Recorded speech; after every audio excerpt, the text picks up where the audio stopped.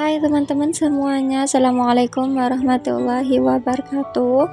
Kembali lagi dengan aku dengan aktivitas ibu rumah tangga. Oh ya, terima kasih buat teman-teman yang udah klik dan nonton video aku. Semoga kalian selalu sehat, bahagia, dilancarkan rezekinya, dan dimudahkan dalam segala urusannya. Amin, amin ya robbal alamin. Dan terima kasih juga buat teman-teman yang selalu setia nonton video aku dan juga memberikan dukungan sehingga aku bisa semangat lagi untuk upload video. Dan juga bagi teman-teman yang baru menemukan channel aku, terima kasih banyak. Salam kenal dan salam bergabung ya. Semoga teman-teman juga suka dengan video sederhana aku, video tentang kegiatan ibu rumah tangga yang kesehariannya gak ada habis-habisnya dan insya Allah tidak ada bosan-bosannya. Masya Allah, tabarakallah, hari ini senang sekali aku bisa share lagi, bisa sapa teman-teman ya. Pokoknya buat teman-teman yang nonton video aku, semoga selalu sehat dan tentunya lebih semangat dalam menjalani aktivitas sebagai ibu rumah tangga.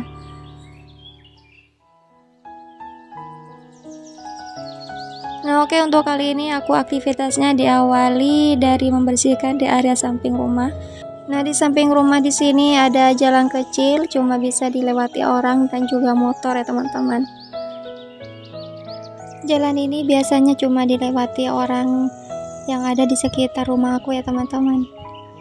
Jadi karena ini cuma jalan lingkungan gitu ya, jadi nggak ada banyak orang lewat di sini. Nah oke, alhamdulillah ini udah selesai untuk nyapu di samping rumah.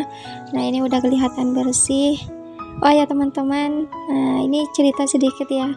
Jadi aku kepikiran untuk nyapu di sini karena semalam ada tetangga yang kena gigit ular, maksudnya digigit ular gitu ya. Jadi aku ngerasa ada semangat untuk membersihkan di area samping rumah. Dulu juga pernah di samping rumah aku yang pas ini aku sapu ya, ada ular. Jadi karena dari rumputan yang agak tinggi gitu teman-teman, makanya untuk di samping rumah aku untuk rumputnya dicabutin biar enggak ada ular yang ngumpet gitu ya teman-teman. Dulu juga pernah sih untuk di belakang rumah aku ada ular. Jadi karena di samping rumah aku ada rumah tetangga yang gak kerawat gitu ya teman-teman, jadi untuk rumputnya lumayan tinggi, jadi ularnya ngumpet di situ kali ya. Tapi alhamdulillah untuk saat ini udah enggak lagi ya teman-teman. Nah oke, kembali ke video. Ini aku mau nyuci sepatu anak, dan karena hari ini sekarang libur ya, jadi aku cuci semua sepatu, baik sepatu suami dan juga sepatu anak. Dan kebetulan juga untuk hari ini cuaca lumayan panas. Pokoknya kalau ada cuaca panas ya pengennya dicuci semua gitu ya. Karena apalagi sekarang yang musimnya hujan gitu. Jadi sayang kalau cuacanya nggak mendukung. Jadi harus nunggu beberapa hari untuk keringnya gitu ya. Apalagi si sepatu kalau nggak ada panas, yang ada nyampe 2 hari baru kering. Dan alhamdulillah untuk hari ini semoga aja nggak hujan ya, tapi kalau masih pagi ini alhamdulillah masih aman. Untuk bagian cuci sepatu biasanya aku 1 minggu 1 kali ya teman-teman. Beda lagi kalau udah kotor kena hujan gitu ya baru aku cuci.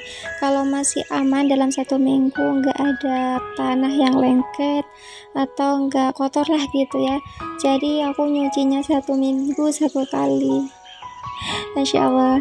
Mungkin diantara teman-teman ada yang sama ya, nyuci sepatunya 1 minggu 1 kali. Boleh teman-teman komen di kolom komentar. Mungkin juga ada yang nyucinya 2 kali 1 minggu gitu ya. Boleh teman-teman juga komen di kolom komentar.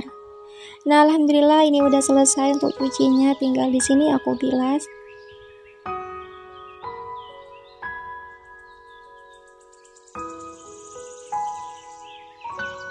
Oh ya, sambil di sini aku ngebilas, aku mau sapa teman-teman. Hai semuanya, gimana kabarnya hari ini? Semoga teman-teman selalu sehat ya, dilancarkan rezekinya dan dimudahkan dalam segala urusannya.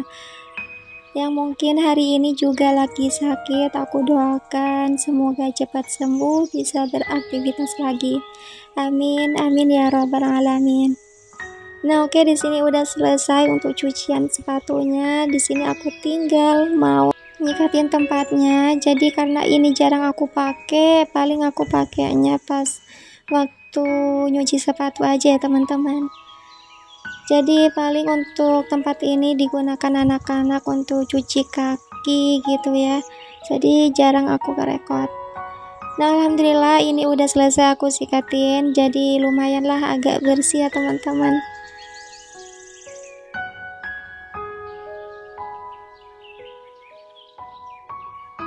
Nah, oke, ini udah selesai. Habis ini aku mau jemur untuk sepatunya. Mumpung masih jam 7, jadi lumayan lah. Nanti kalau cuacanya tetap panas dan mendukung ya, untuk jemuran sepatunya jam 12 udah bisa diangkat. Nah, untuk jemur sepatunya aku taruh di sini aja ya teman-teman. Selain gak ada debu yang nempel gitu ya. Dan juga biasanya yang paling duluan untuk panasnya di sini ya teman-teman. Nah, oke, alhamdulillah ini juga udah selesai untuk cucian sepatunya. Nah, habis ini aku mau lanjut untuk ngeberesin di area rumah.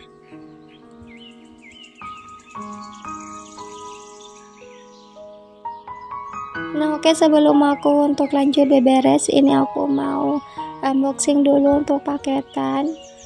Dan ini untuk paketannya bukan punya aku sendiri ya teman-teman. Jadi kemarin sepupu minta dibeliin untuk saringan minyak sisa ya. Jadi aku bukain sebelum aku kasih ke orangnya. Aku pastiin untuk paketannya aman-aman aja ya teman-teman. Jadi ceritanya pas sepupu aku nonton video aku ya teman-teman, tertarik dengan tempat saringan minyak, jadi minta dibeliin gitu. Dan mungkin juga diantara teman-teman ya ada yang pengen samaan dengan barang-barang yang aku pakai. Silahkan teman-teman cek di kolom deskripsi. Nanti aku sematkan di sana ya teman-teman. Nah, alhamdulillah untuk paketannya di sini aman-aman aja, nggak ada cacat.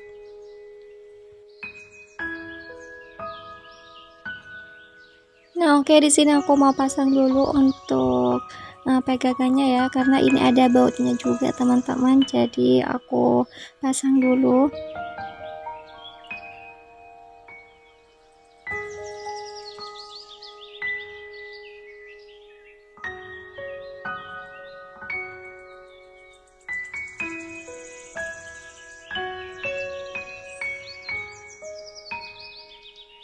Nah, oke, udah selesai. Di sini aku lanjut untuk beres-beres rumah. Pokoknya hari ini teman-teman ikutin terus aktivitas aku. Semoga teman-teman terhibur. Oh ya, teman-teman yang udah like, komen, dan subscribe-nya terima kasih ya. Semoga kalian selalu diberikan kelancaran dalam segala urusannya dan usahanya. Amin, amin ya rabbal alamin. Dan juga bagi teman-teman yang belum like, komen, atau subscribe tapi udah menonton, terima kasih banyak. Dan jika teman-teman suka dan juga terhibur, silakan teman-teman tekan untuk tombol subscribe-nya teman-teman. Semoga kalian juga terhibur dengan video sederhana aku.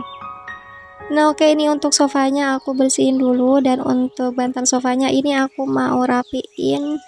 Nah, udah untuk aktivitas hari ini gak terlalu yang gimana ya, cuma aktivitas seperti biasanya, beres-beres dan juga nyuci. Mungkin di antara teman-teman ada juga yang mau ditanyakan, boleh ya teman-teman komen di kolom komentar, atau juga boleh untuk follow Instagram aku. Nah, ini udah selesai untuk area sofa. Habis ini aku juga lanjut untuk beresin di area kamar. Nah, untuk kamar belakang di sini gak terlalu yang juga berantakan, karena semalam aku juga udah beresin, tapi nggak aku sapu ya teman-teman.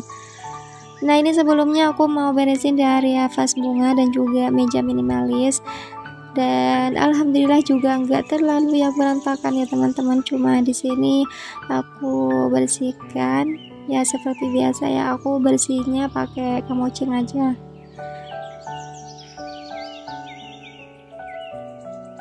Nah, ini juga airbagnya aku mau rapiin, dan karena ini juga udah berantakan ya teman-teman, dan karena tadi habis aku ngambil sabun juga nggak aku taruh ke tempatnya ya teman-teman, asal ngambil aja. Jadi ini untuk sabunnya tadi ada di storage lainnya, jadi nggak ngumpul dengan storage tempat aku naruh persabunan.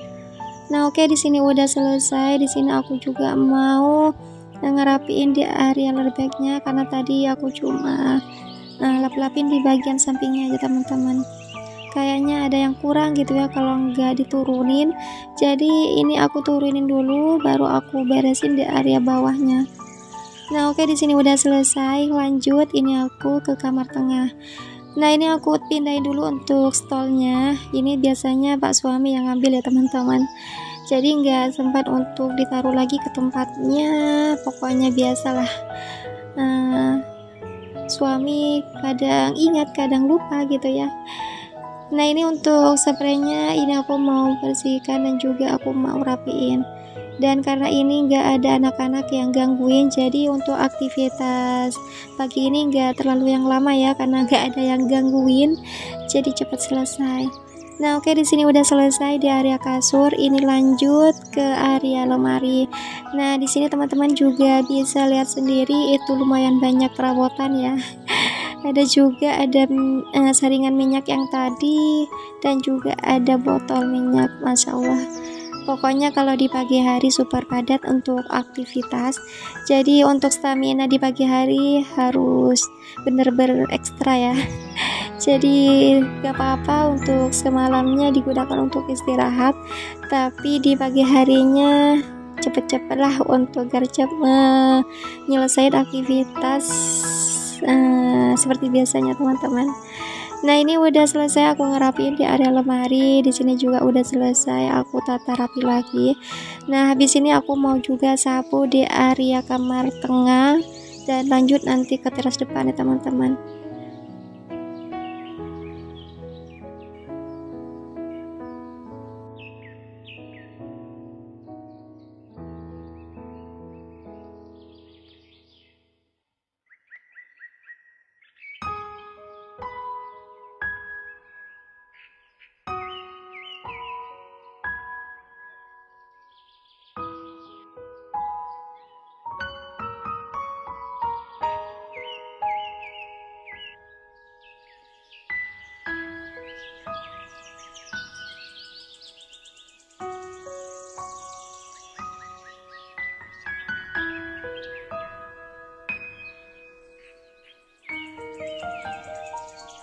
Nah, oke, alhamdulillah ini udah selesai untuk aktivitas hari ini.